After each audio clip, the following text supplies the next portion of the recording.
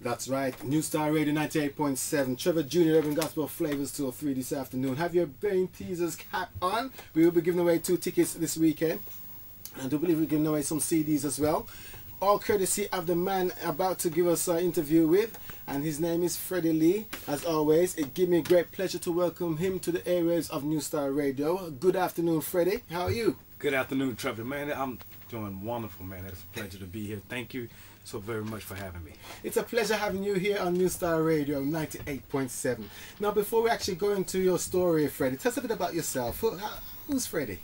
Well, Freddie Lee is basically an old country boy from South Florida. Okay. You know, coming from the near the historical Lake Okeechobee down there in South Florida. We call it Muck City. Muck City. Muck City, man. I tell you, we grew up chasing rabbits and all that kind of stuff. But I'm a good old country boy, man, and born in a family of 7. And that's a big family, Freddie. A big family, Where man. do you fit in that number? I'm in the middle of it all. So you've been spoiled then. Well, some people seem to think I'm my mom's favorite, but I don't think so. Okay, wonderful. And you're actually residing over here now, I take it? Yes, I am. Okay, wonderful. Now, how did the actual journey begin for you actually on this road, this journey road, this Christian life? The Christian life for me, I mean... What actually kicked it off for you? Is it something that's actually happened?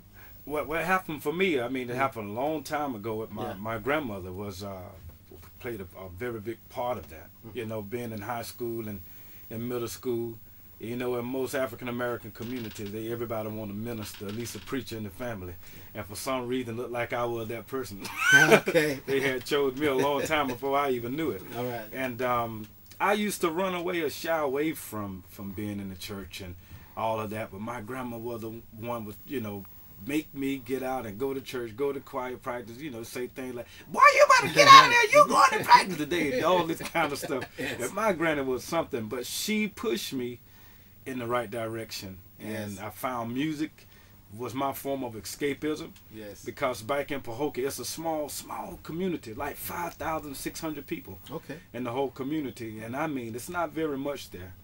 And but one thing we do have, you got a lot of people that do look out for one another. Okay, you mentioned choir, so the singing started for you. Was there any inspiration in actually bringing up the actual talent out of you, the singing side? Yeah.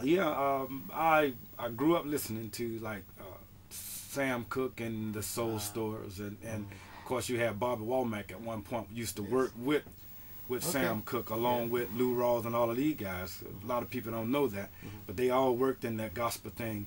And both my parents are singers, so I grew up listening to them in church and stuff like that. When you say singers in the gospel side or in the gospel? Okay, that's wonderful.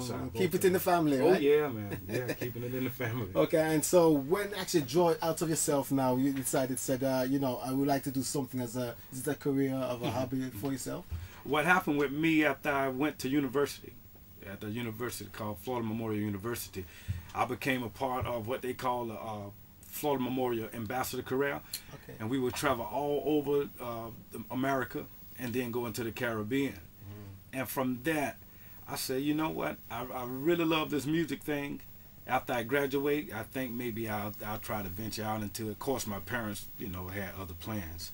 But, you know, me being me, I decided to, hey, I'm going to go for it because you only get one chance to live. So I'd rather do it and sit back and say, okay, I've done it. And if it work, it work. If it doesn't, I haven't lost anything. So at the end, you can't replace the experience with anything. So it's been wonderful for me. Nice to hear that. Actually, in saying that now, you are a solo person, is it? You do your solo thing, is it? Or do you actually work with a group or anything? Is there any highs and lows you can remember of, you know, your road to where you are now?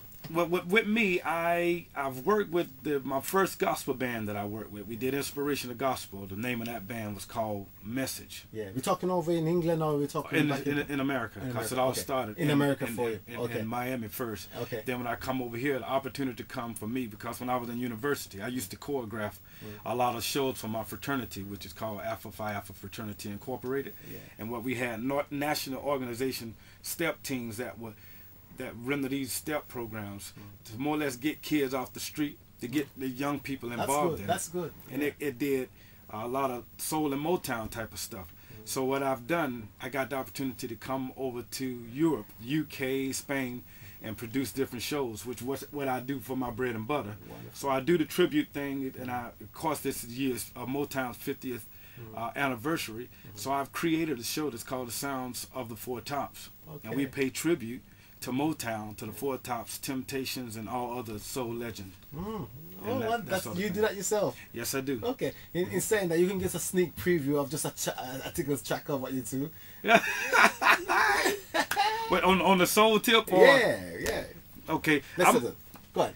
I was born by the river in a little tent. Oh, like that river I've been running ever since. It's been a long time coming, and I know a change gonna come. Oh, yes, it will. Fine voice there. You're listening to Freddie Lee live here at Newstyle Radio 98.7. Freddie, it is wonderful hearing your voice here at Newstyle Radio, and I do believe it is your debut album we're listening to at the moment. Yes, for the last couple of songs earlier on the program. Yeah. Wonderful. Now, how did that actually come about, the songs? What actually inspired you with the songs that you've actually produced in this album? What inspired me, man, it was unfortunate for me. I was homeless when I wrote this album, and out of my hurt and betrayal of people who I thought were my friends, man, I lost everything I had, man, and I was literally living on the streets, and I was sleeping in my car at the time. I never told my family, I never told my parents, and I said, you know what, I do believe that the Lord wouldn't bring me this far to leave me. Okay. And sometimes I just thought about the story of Joseph. God had it.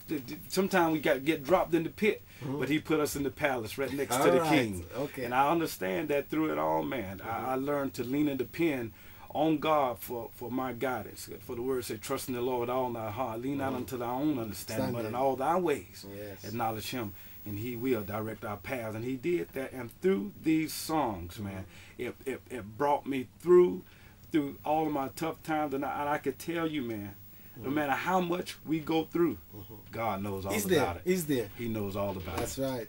It's a wonderful album. We heard a couple of tracks here earlier on Newstyle Radio, and very inspired by the album. Actually, I've heard another DJ was playing this album, and it woke me up to say, who was this Tony Roots actually was playing it, and they actually linked me up with you, which I'm pleased to have you here with us here on Newstyle Radio's Urban Gospel Flavors. Is there any particular track was your favorite track? I know they're all your favorite track. Is there one that stands out more for a reason? The one that stands out more for me is the one called The Great I Am. The Great I Am. We're going to give that a spin right now. You're listening to Newstyle Radio 98.7. Trevor Junior alongside Freddie Lee. It's 98.7. Keep it right here. Don't move that down. It's gonna come. Hold on. Wonderful. I'll catch you even if you fall. Hold on. I know a change gonna come.